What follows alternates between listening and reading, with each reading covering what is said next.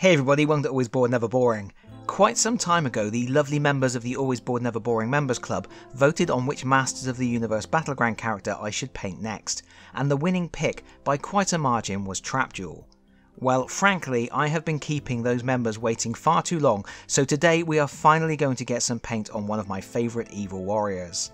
This is a great miniature with a cool dynamic pose, and it's faithful to the action figure from the Classics line, which isn't too far removed from the old action figure I had as a kid. All the same elements are there, they are just a bit more detailed. And so for matching up the colours for this miniature, I'm going to be leaning on the appearance of the action figures rather than Trapjewel's appearance in the mini-comics or the Filmation series. To get started, I have undercoated him with Army Painter Matte Black, because that's going to make it easier to do the first stage, which is painting all of his black armour and mechanical bits and pieces. For this, I'm going to start by dry brushing those areas with a light grey. I'm using Uniform Grey from Army Painter, but any light grey will do. And this is the messy bit of the painting, so I'm not worrying about getting grey on the other areas of the miniature. In fact, that can help when painting a miniature undercoated with black, as it helps you to see all the detailing on the piece. After the first dry brush, I'm switching to an even lighter grey, Administratum Grey, and I'm doing a second dry brush, focusing more on the raised areas and the parts of the miniature where light would be more likely to hit. Finally, I am switching to Army Painter Ash Grey for a really focused dry brush on the edges and top surfaces. Once that's all completely dry, I'm going to grab some Army Painter Grim Dark from their Speed Paints range, and I'm going to apply a really heavy coat of this over everything I previously dry brushed. And what we should end up with is something black that still has a lot of nice definition on the detailing. And if you try something like this and you're worried you might be ending up with something a bit too grey, you can always try dry brushing with greys that have a little blue in them like Wolf Grey. Just experiment with it and see what looks best for you. For me, I'm happy with what I've got here, so I'm moving on. Next, I want to work on Trapjewel's blue body, so I'm going to start with Ultramarine Blue, again from Army Painter. This is quite a thin paint, so it only needs a little thinning down to make sure we get a smooth coat. And in fact, I'm going to do 2 coats of this, which is important because I am going over a black undercoat and I want really good coverage. And of course, I need to be careful here as I don't want to get blue on the black areas that I've already painted. Then I'm grabbing an Army Painter Blue Tone and I'm going to apply this over all the blue to really bring out the details and provide recessed shading, while also making the colour more vibrant. Then it's back to Ultramarine Blue, which I'm going to keep nice and thin, and then I'm going to start building up layers of colour on the raised areas of Trapjewel's muscles.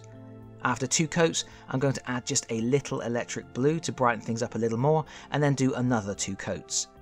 And you can keep going, adding lighter blue and building up layers for as long as you want. But I was happy at this point. So it was time to move on to the green. For this, I wanted a really bright green, so I went for Moot Green from Citadel, but I wanted to tone it down just a little bit, so I added a very small amount of Death Guard green. This ended up being a mix of around 5:1, and this is going to go on the face, the belt, and then the ribbing on the front of the thighs. I believe the Classics action figure also had some green panelling on the left arm, but I want to keep that all blue so it's a little more like the colouring from the original action figure. With that dry, it's time for an Athonian Camo Shade wash. This is for recess shading, but also just to make sure everything pops while still having some good depth of shading.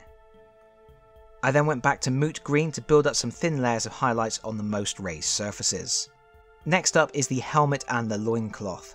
I went for a slightly darker version of the colour mix I used for Orko's cape, so I used 4 parts Screamer Pink and 1 part Evil Sun Scarlet.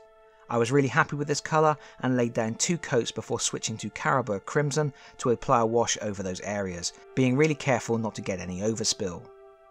Then when that was dry, I used my Screamer Pink and Evil Suns mix to do the first highlight on the raised areas, before adding a tiny dot of Pink Horror to brighten everything up for a final highlight. And I was very happy with how that turned out. There is a ridge on the top of Trapjewel's helmet. I didn't forget about that. I used Ash Grey, to which I added the slightest hint of Alien Purple, just to give it that little tinge of purple. I applied 2 coats of this to the ridge of the helmet, and also to the staples on Trapjewel's chest and back scars. At this point we are almost done, but I wanted to do his eyes, so I used some Avalon Sunset to line in the eyes, and then I thinned down a little Abaddon Black and used a fine brush to dot in the pupils. Eyes are always a pain, but if you can get them right, they add so much character to a miniature, and I think these didn't turn out too bad.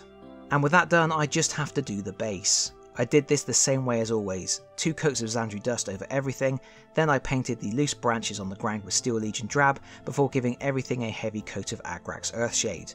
Then I highlighted the stones with Xandri dust, painted the arrow on the base with Abaddon black, and painted the rim with Steel Legion drab. With that all done, Trapjaw was finished other than needing a coat of matte varnish, and I'm pretty pleased with this. Hopefully you have found this video interesting, because that is it from me for now. Thank you so much for watching. If you have enjoyed this video, please consider pressing the like button. If you really enjoyed this video, please consider subscribing if you don't already do so, and hopefully I'll see you all again very soon. Bye bye everyone, bye bye.